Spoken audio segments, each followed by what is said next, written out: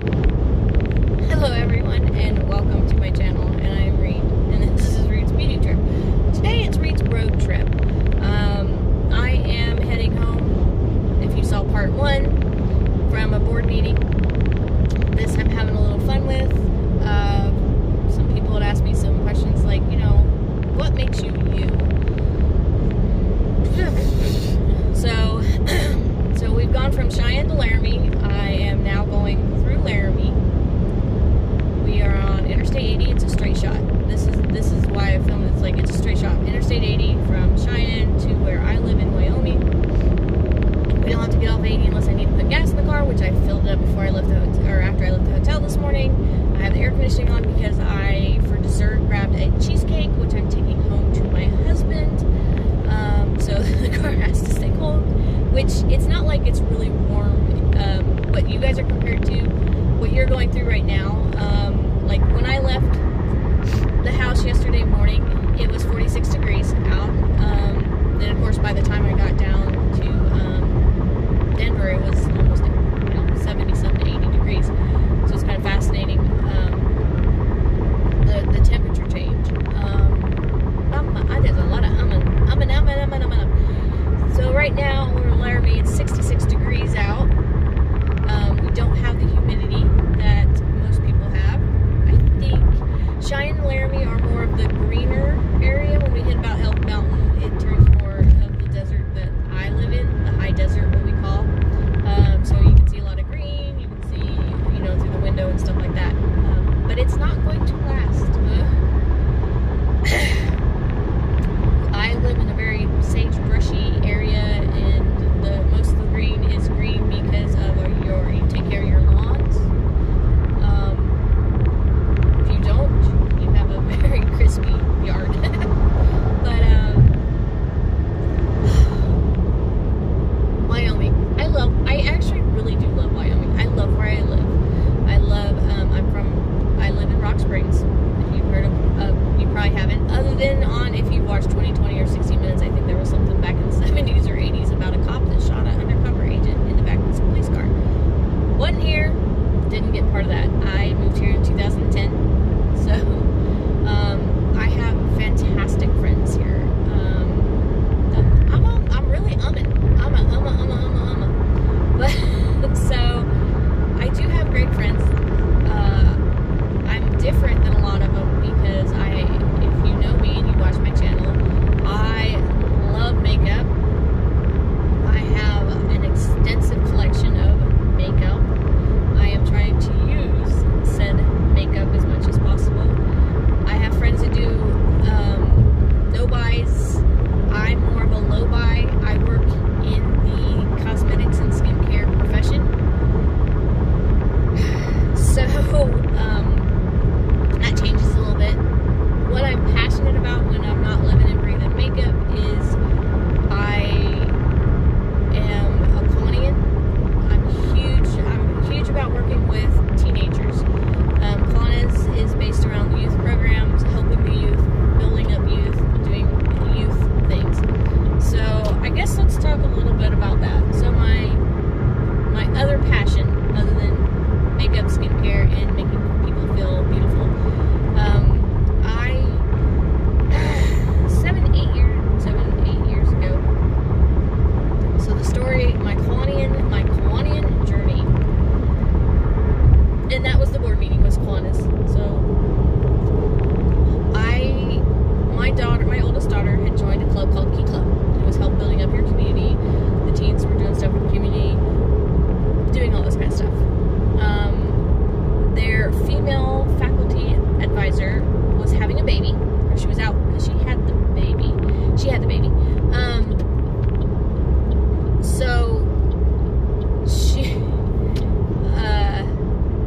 So Alana, my oldest, which, yes, I'm saying her name, don't shoot me.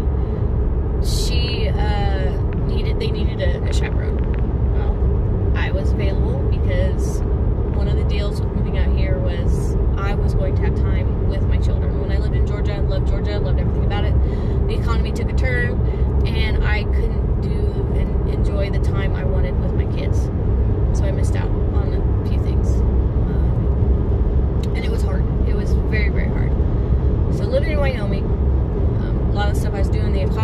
great. Wyoming's one of the only states that financially functions in the black.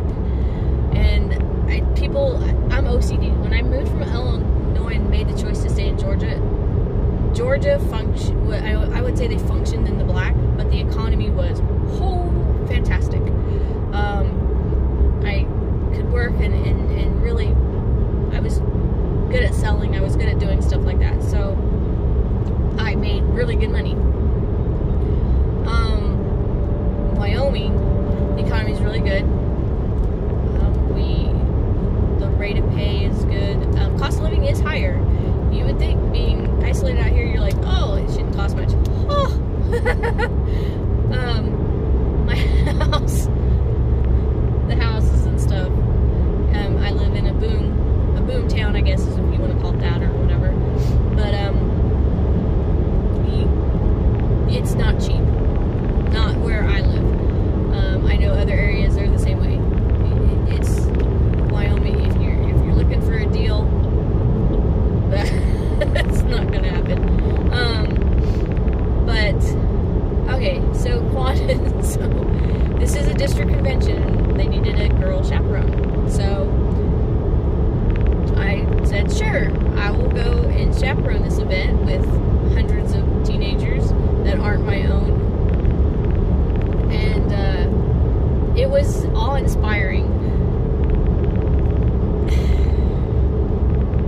Watching these kids care and want to do so much stuff in their community is awe-inspiring. To see 200, 300 kids all get together, discuss. They were starting what's called Project Eliminate. I believe that was the year they were starting it, which was to help get rid of neonatal tetanus in third world countries. So giving the moms the shots, the children, the babies the shots. So wiping it out by country by country. So they were raising money for this.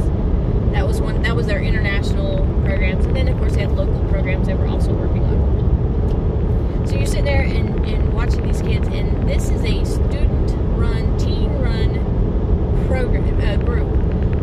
The Kiwanis, oversee it, but on the most part, this is all motivated by these high schoolers. So I'm at the and I'm blown away. I am so impressed. I'm watching all these kids. I'm like, oh my gosh, look at all the stuff that these kids could be, that probably want to do and need this avenue. And I wanted to help. It was in my mind. I'm like, how do I help the school with this program? So I get in the elevator. I'm going up to my room, and this gentleman gets in. He's been to the pool and stuff, and we strike up a conversation. The elevator up. His name is Carl. He's a Kiwanian. He was the Kiwani advisor and advice kids from Linwood Springs. Carl is the reason I joined Kiwanis. He talked to me. Wonderful man. And I will always give him credit for me joining and becoming a Kiwanis advisor for Key Club.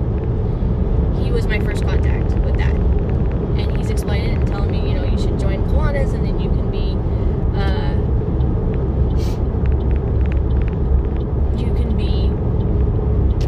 help the kids and help build it and help build your Kiwanis Club. Okay? I didn't know anything about my Kiwanis Club. In Georgia, it was kind of an all-boys club where I was at the time, even though they had started letting women join and stuff. I know that sounds bad, but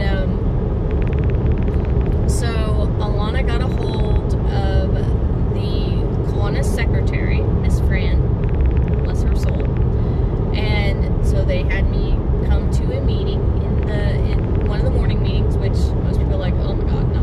I have Kiwanis meetings at 7 in the morning. That's what it is. And that's been the best time for us to have meetings. It's been the most productive time. And so I sat there and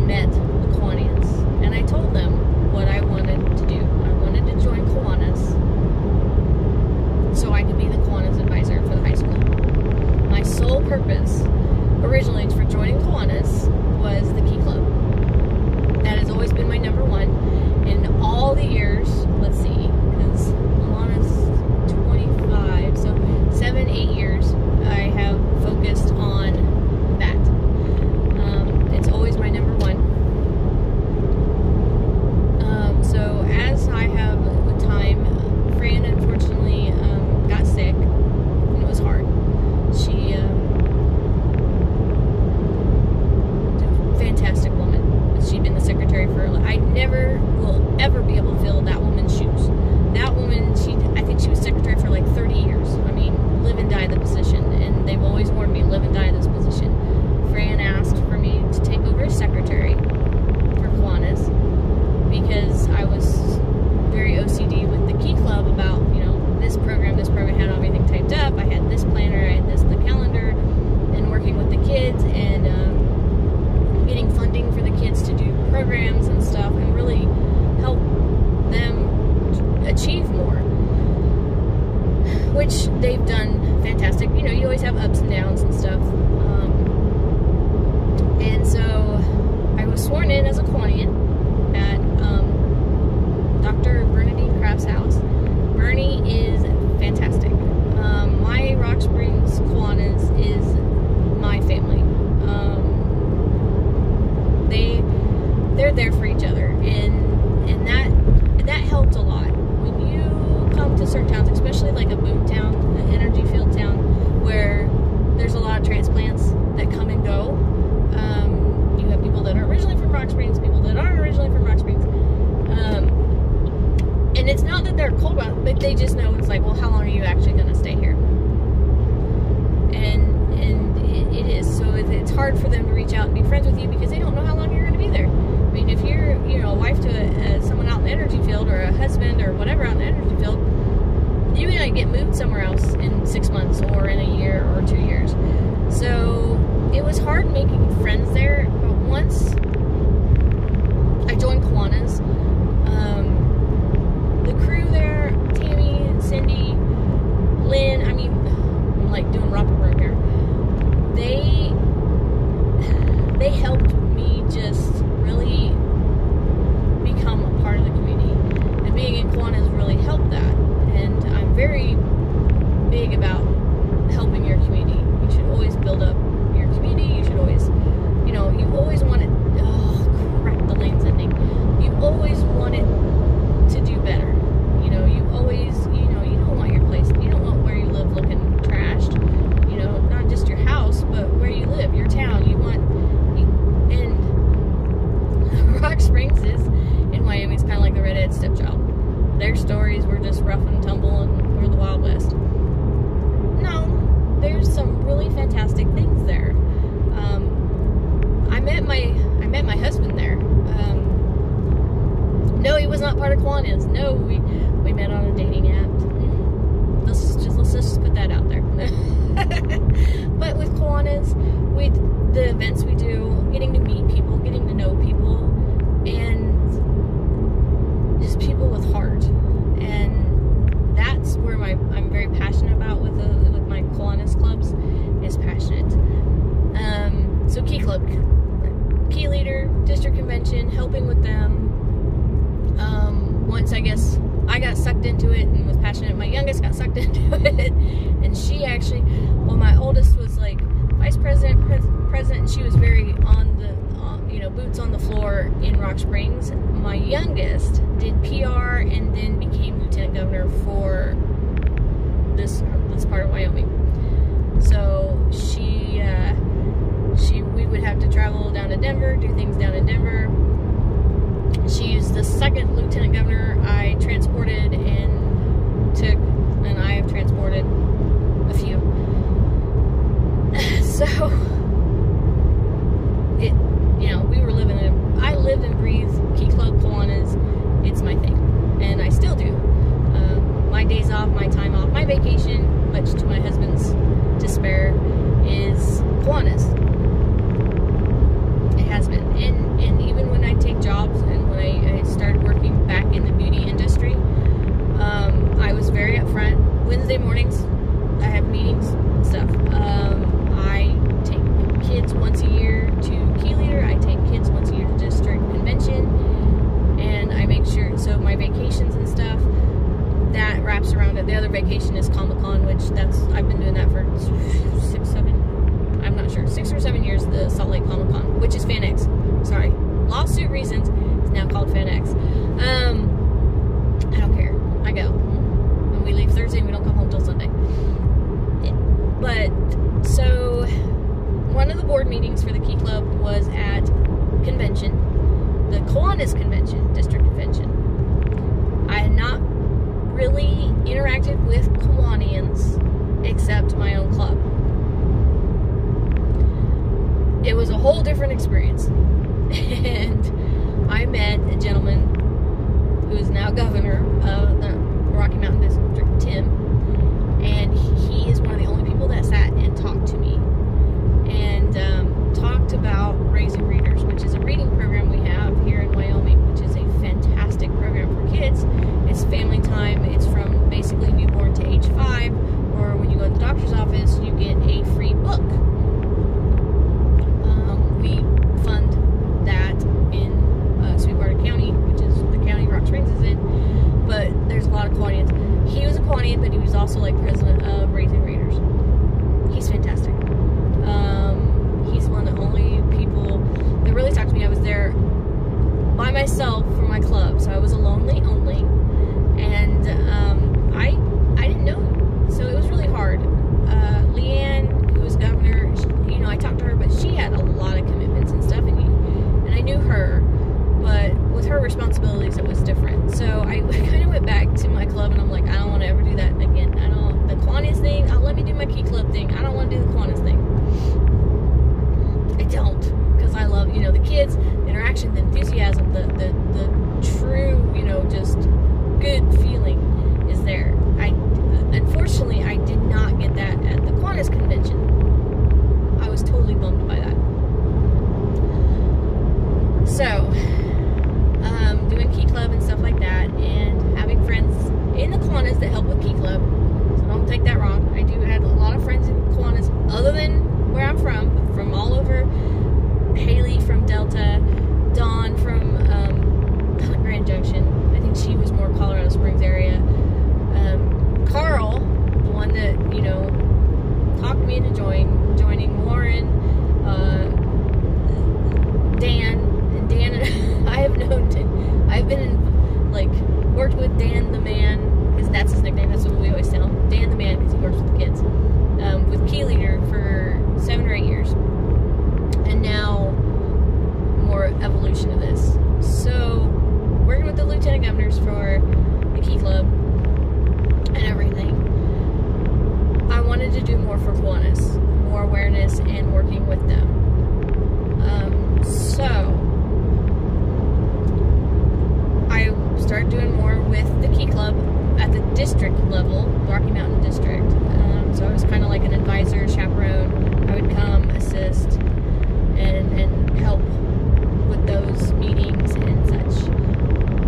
And then now I'm pretty much one of the Kiwanis advisors on the adult board for the Key Club. We do have to have, you know, you have to have so many adults. You have to, you know, be able, because you have to do room checks, make sure everybody's behaving, everybody's doing what they're supposed to be doing, da da da da. Dot dot dot dot. Anyway, so you know, that's something that I'm doing now. Like I said, last weekend was one of those. Becoming more and more involved. More and more involved. So,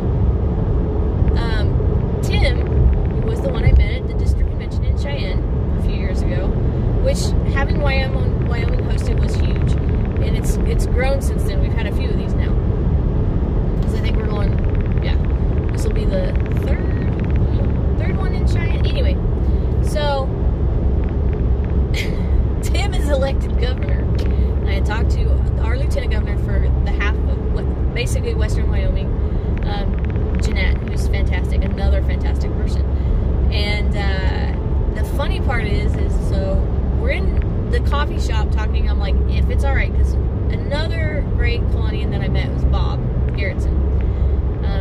Bob is fantastic. I met him at a lot of the meetings with the Key Clubbers, and he said, you should become a lieutenant governor. You will love it. Okay. So Tim's going to be governor, so I'm like, okay, so since Tim's going to be governor, I would love to be lieutenant governor, because I believe in Tim. I'm a huge supporter of Tim. So,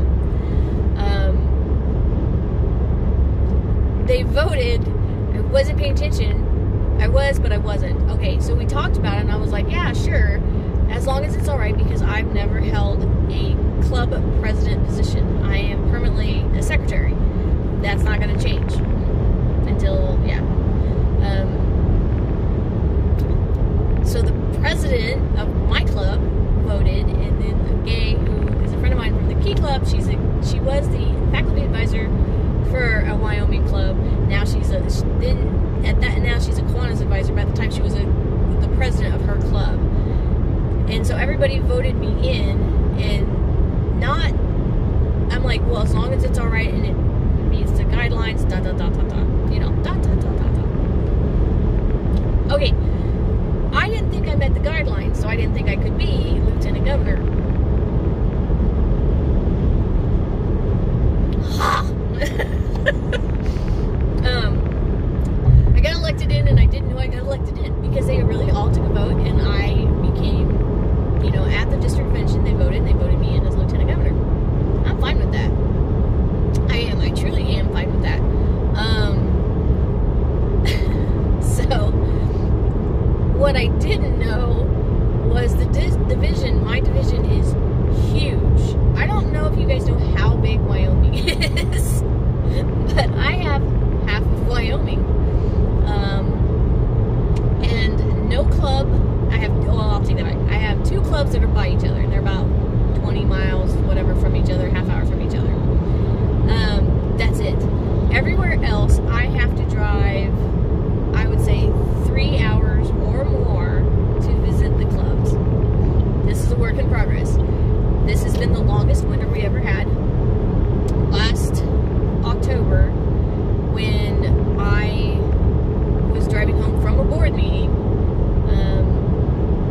and I drove straight home from this board meeting, I was in a wreck. I went off a bridge. It was ice. From what the reports are, I was driving the vehicle, not even driving more than 30 miles an hour, and the ice actually cut the tires.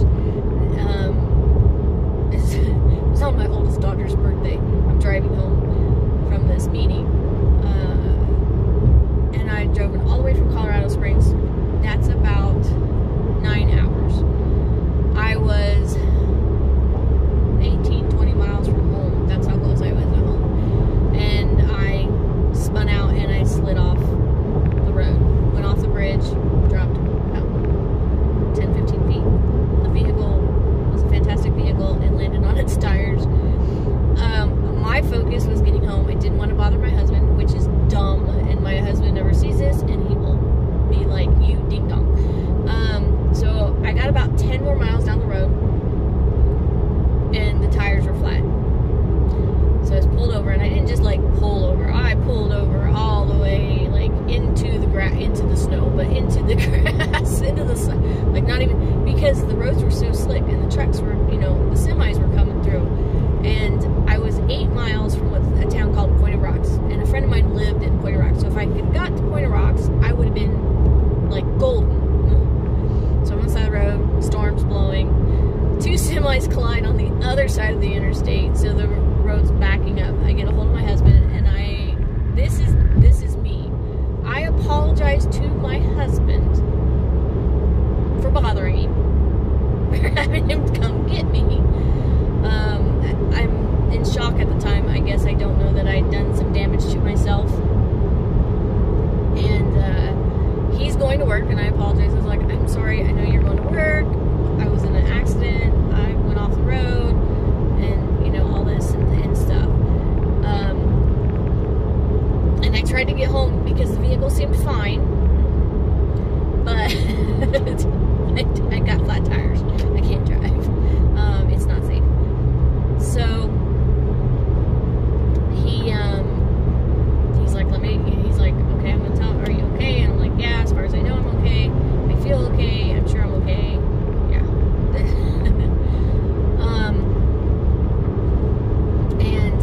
So, you know, because he was leaving for work. He works nights, and it was about that time. So I was trying not to bother him. I felt he personally is, and don't get this wrong, my husband was not happy with me not trying to bother him. Something like that is serious. He is going to come and get me. this like in Cheyenne and it happened, the man would have come and got me. Don't take that wrong.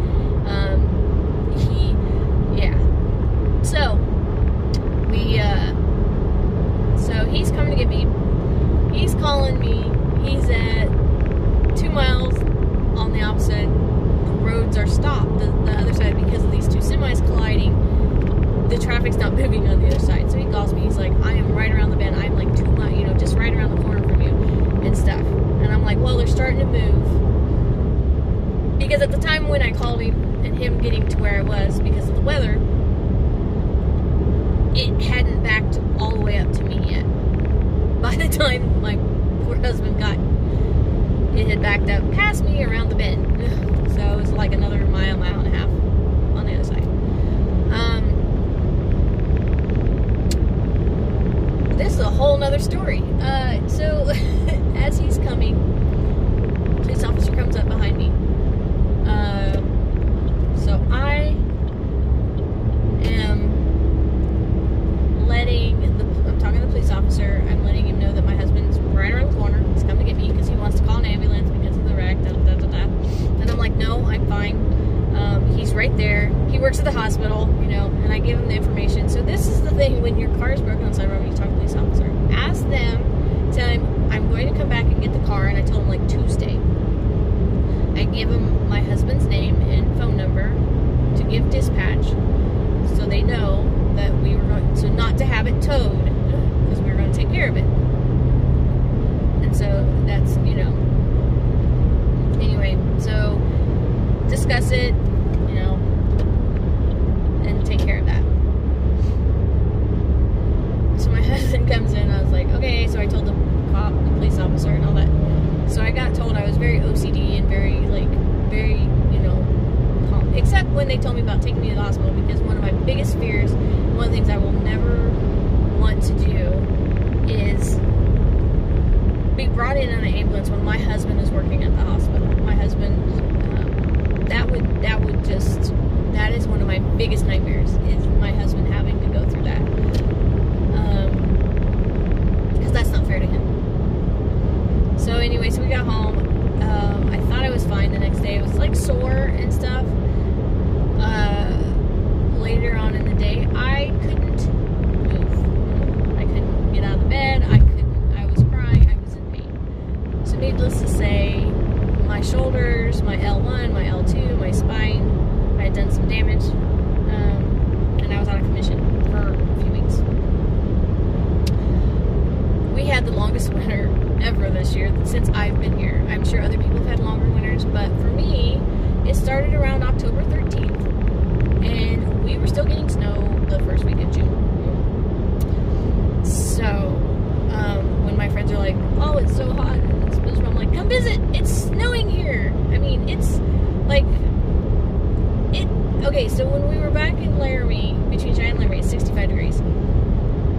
We're past that. We're getting more towards what, my neck of the woods. It's 60 degrees out right now. So where a lot of you guys are hitting like the 80s and 90s and all that, we're in the 60s. So, the Kiwanis trip. So that was kind of like my first board meeting, and then I was out of commission. So I actually did not get out of physical therapy and signed off from the doctor until January. So it was a very rough year, depression, and all that from that. So my first year as lieutenant governor has not been as helpful for people as I was hoping it would be. I am doing another term, another year, and I have set myself a lot of goals to help and benefit my clubs, because medically speaking, it's not been a good year for it, and I feel bad because they're important to me. Building them up, having that avenue for the area. So, okay, road trip part 2. Let's end that. Let's start, next one.